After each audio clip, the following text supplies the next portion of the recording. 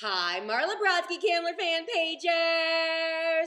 So, today on A Piece of Marla's Mind, I would like to talk about drunk dialing.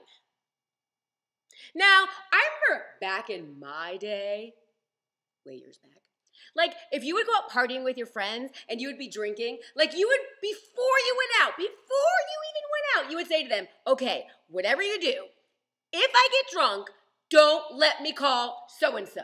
Like that was the thing, like you would make sure you did not pick up the phone when you got home and dial and go off on this person or profess your love or say what's been bothering you. Like that was like the worst fear, that you would start drunk dialing everyone you know, especially the boys that you liked, right?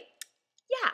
But then it came to the fact of like, now it was easy to do like drunk texting. And it's like, oh my God, one more thing you have to worry about. You don't even have to make it home to use a telephone. You have the phone right with you, handy dandy.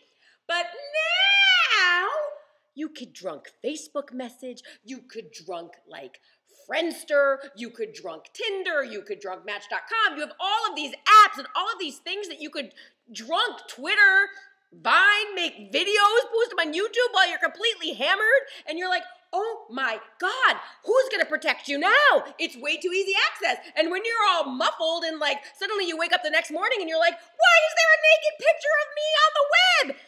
Well, that's a little thing we like to call Jack Daniels. Thank you, Jack. So for everybody out there that likes to go out and get their party on and post their pictures on Instagram and have a good time, just remember, friends do not only let friends not drunk dial and drunk text, but friends do not let friends drunk social network. And that was A Piece of Marla's Mind. Bye!